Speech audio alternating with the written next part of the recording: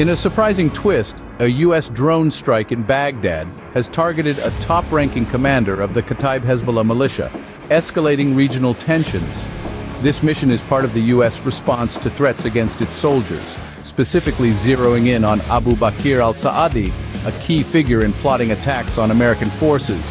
The strike is a direct answer to a drone attack near the Jordan-Syria border that took the lives of 3 U.S. service members, with Kataib Hezbollah held accountable.